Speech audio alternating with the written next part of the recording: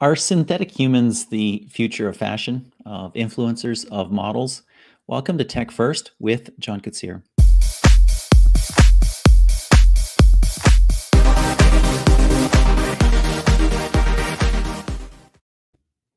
So we have synthetic humans who are earning millions annually as influencers. We have models who are created by a computer. I want to dive into this whole space, what's driving it, where's it all going? And to do so, we're chatting with Tyler Lastovich, who leads strategy at Generated Photos. Tyler, welcome.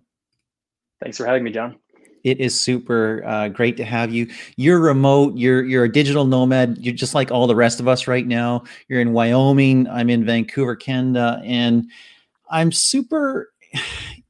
I've been super eager to dive into this and dig into this because it's a crazy question, right? We have fake humans, synthetic humans who are massive influencers, $1 million a year influencers. We've got brands who are creating their own models, other things like that. You're a player in this space in a different way. What does Generated Photos do? Yeah, so Generated Photos is a company that does synthetic media creation. So what we do is we use machine learning to actually basically train what's called a GAN, or generative adversarial network, on a huge training data set. And it's human faces right now. And so what we can do is we can go through and create millions and millions of people, essentially, that have never existed, that are unreal. And so we make photorealistic virtual imagery. Very interesting. Where's the demand coming from? Why do clients want this? Sure. We've seen demand all over the map, which has kind of been the most fascinating part of the company so far. We have a number of game developers that are coming in that can project our images over 3D characters and make kind of an infinite content dilemma solving problem. So we can talk more about that later on, but that's a very interesting space. We have people that are in professional institutes such as medical, law enforcement. There's a bunch of people in the kind of security space that have been using our product. Think about like a court case or something like that where you don't want a real face. That's very good for us. Designers, obviously, making designs, making products, not having likeness rights is important. And just beyond that, just software companies, user avatars, demo software products where you can add in huge amounts of synthetic data to see if something's going to work right. Yeah, absolutely. We're seeing a huge amount of innovation here, right? Synthetic models, influencers, companions, even. We can explore a lot of different things here. And there's also been an explosion of deepfake technology, which uses similar AI technology to create in a lot of cases. Part of this is because we can now, right? AI is just getting that good. Part of it is the demand that you're talking about right now. And it's new for us as a culture, as a society. It's new for us in technological terms. What are some of the ethical issues here? Well, yeah, that's a good point you raise, where it really is new. And I think that's important to note that no one's really gone through this. We're one of the earlier companies that is kind of forging ahead through all of this.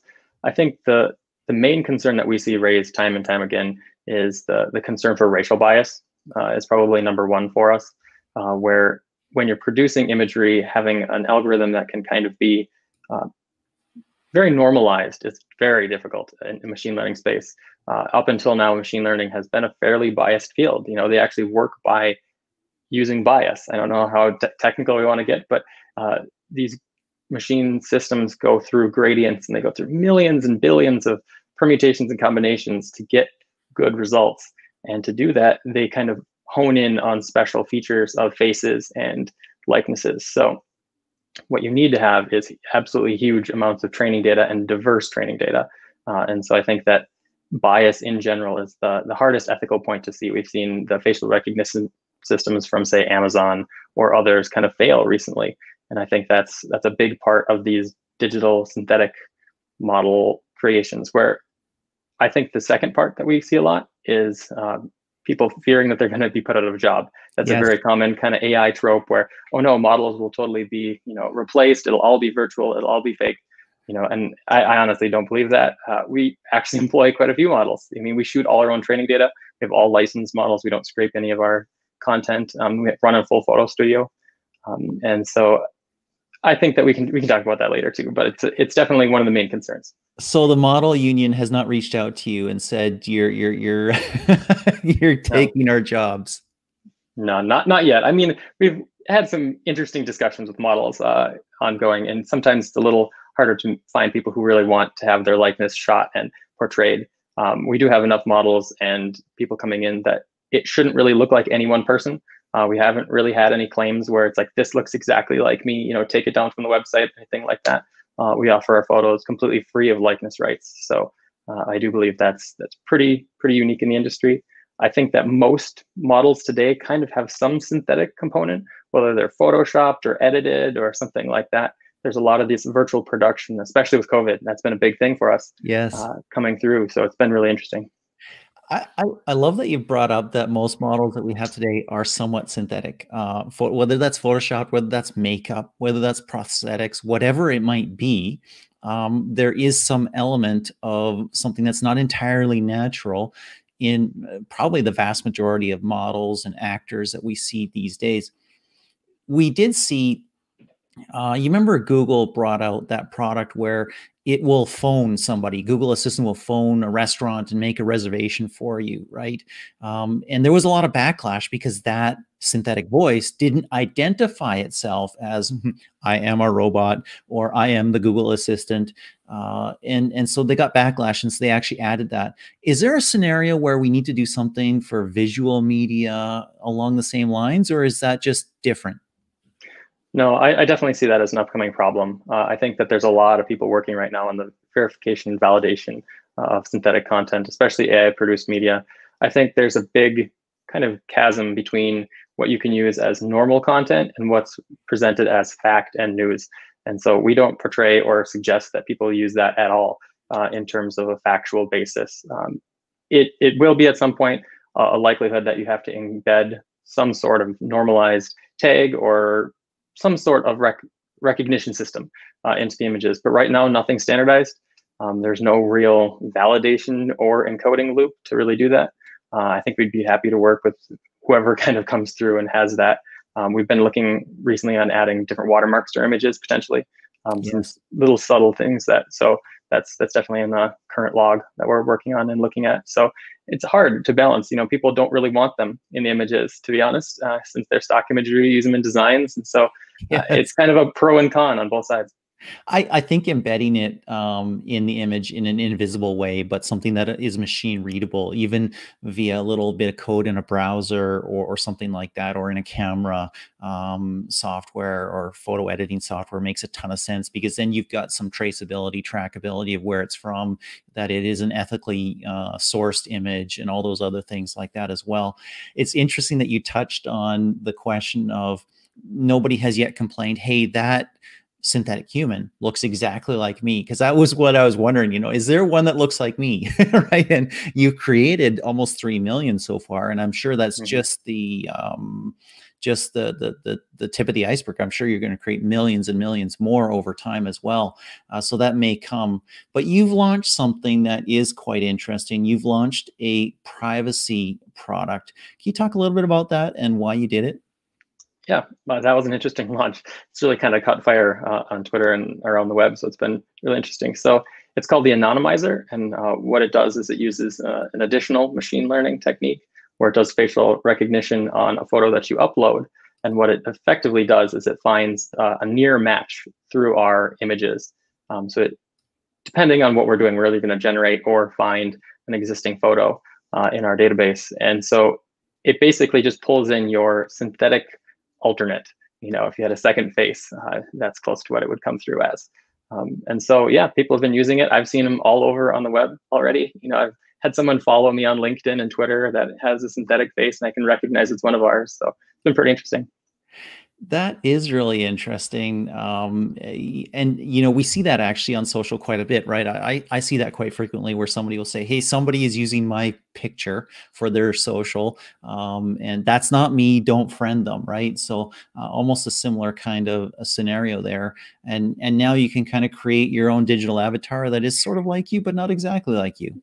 Yeah, and I think an important part of that really is the privacy aspect. We had seen a number of journalists like yourself come through and ask to use our images as kind of privacy protections, where they want to be anonymous, but they kind of still want to give a little bit of a likeness resemblance to themselves. You don't want to completely misrepresent who you are online, but at the same time, you don't want to show up in facial recognition or identities or anything like that. So we've had a number of people come in basically looking for that exact thing, or to be able to find someone. I know it's kind of a weird case, but we had law enforcement, a number of them actually, looking to use like synthetic honeypot traps for predators. Oh, And wow. so they have a specific type or something like that that they're trying to lure people into. And so they can use their synthetic imageries, because we do offer, all age ranges as well as children. And so sad as it is, say like young women, we can have a synthetic image generated. And so you don't actually have to use a real person. So that's a very valid use case, I think, for something like synthetic imagery that doesn't really get talked about as much in the media. No, I mean, that's not obviously something that you want to talk about a lot. It's a horrific area, but it is really good Mhm. that in the process of doing their work, they don't have to take pictures of real people, real children that will be used in ways that you don't want. No parent wants their child's image to be used in something like that. Correct. It's Yeah. interesting that you mentioned law enforcement, because I know some people in law enforcement as well, and they won't share things on social, especially not their face, because there's risk associated with that, and risk not just for them but for their family. And it's funny as well about, you mentioned some journalists, because I know a PR rep, Jonathan Hirschon, and he has made, it's his shtick. He's internet famous for it. He has never had a picture taken of him, and there is no picture of him available online. I mean, he's gone to conferences and taken huge precautions that nobody's taken a picture of him. Now he could create an image and use that. And I'm something like this. Yeah. No, I mean, it's a fascinating area, and we've seen a lot of use come through that. It's been a really good launch for us. So right now you're doing faces, headshots. What's coming next? Are you going to do whole body? Are you going to get into video? Yeah, we definitely plan to get into both of those things over time. It's really hard to train stuff, I'll be honest. I mean, it takes a lot of GPU power and a lot of compute to really go through these things. It's kind of at the cutting edge here. And so it does take time. We still have further refinements to go to get really photorealistic on faces. I think when it comes down to, say, 3D characters or video game creation, faces really are what gets the bulk of the attention, because that's what you focus on, and that's what's kind of poor today. Clothing represents a very tough challenge in terms of all the nuance and the creases and the very specific details Yes. for the systems that we're using. So we definitely do capture full training data, objects. It's not just people. I mean, we can use these same systems to do anything, really. There's nothing that's really a limitation structurally to that. I think that right now we have a nice cleaned data set that we train on, that's specifically optimized, that again we capture in our own photo studio under controlled conditions, where the lighting's all nice and everything like that. So we have very high resolution source files for faces, but going forward, we'll have all sorts of stuff.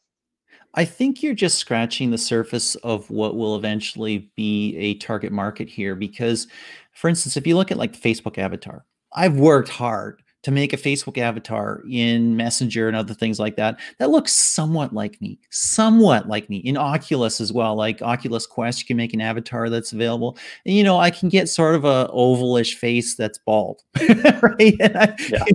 Is that me? Well, not really. No, it doesn't really look like me. There's much more that I would like to put in there, and I can't do that. Also, as we get much more into augmented reality and VR, and we want to telepresent ourselves in some way, shape, or form, you want to be able to do that in a way that, whether it's true to life or not, represents you as the way that you want to be seen, right? So I think there's a huge market here emerging, nascent right now, but coming, for people to create lifelike avatars of themselves to use in situations like this where we're having remote conversations. Yeah, I completely agree. I like to talk about and think about the metaverse. That's kind of the upcoming concept of kind of the second world, second place, where it's not just people, like you just explained so well, and everyone's going to want to have very deep customization of their likeness and how they're represented in their kind of second world, second life. But I think just equally hard is having enough content to fill out the world.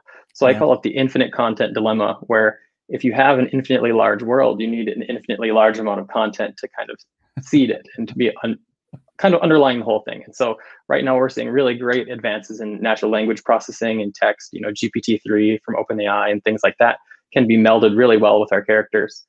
There's all sorts of rigging models and stuff that can project our images, say, on top of a 3D face, and that face can then talk or things like that. And so kind of marrying all these technologies together will give you really, really deep interactions that have photorealism.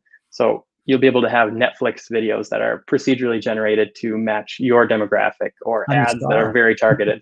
All of that type of stuff is definitely coming down the pipeline faster than I think people realize. Really, really fascinating. And what does Siri look like when I have smart glasses and Siri can appear in my visual frame of reference? Or what does Alexa look like? What does she look like to me? What does she look like to you? What does Exactly. the Google Assistant look like? That is sexless and genderless and everything else there. So I mean, you could be a fire hydrant for all I know. But very interesting world that we're moving into. I want to ask you a couple questions, because a little bit more personal, because this podcast is about tech that's changing the world and innovators who are shaping the future. How big do you see generated faces and synthetic humans getting? What percentage of models do you think will be created by a computer, and will we all have one or more avatars? I think so, yeah. At this point, it's hard to imagine a world where we don't have a second likeness, a second representation online. I think that what we'll see in the next 5 or 10 years is really kind of a cross between the real world and the virtual world. So models probably won't exist as singularly just real or digital. I think these will kind of meld together. Right now, the biggest influencers that are CGI on, say, Instagram, that are making the millions you've talked about, are actually real models that are captured and then redone with CGI. And so I think there's kind of a meld between these two things that will persist for quite a while. At some point, I don't think realism is going to go away. I think there's still value to someone, how they look in real life. Authenticity is going to be a very big factor in that. I think, just as you touched on the fact that verification is important for digital, I think it'll be almost even more important for real content.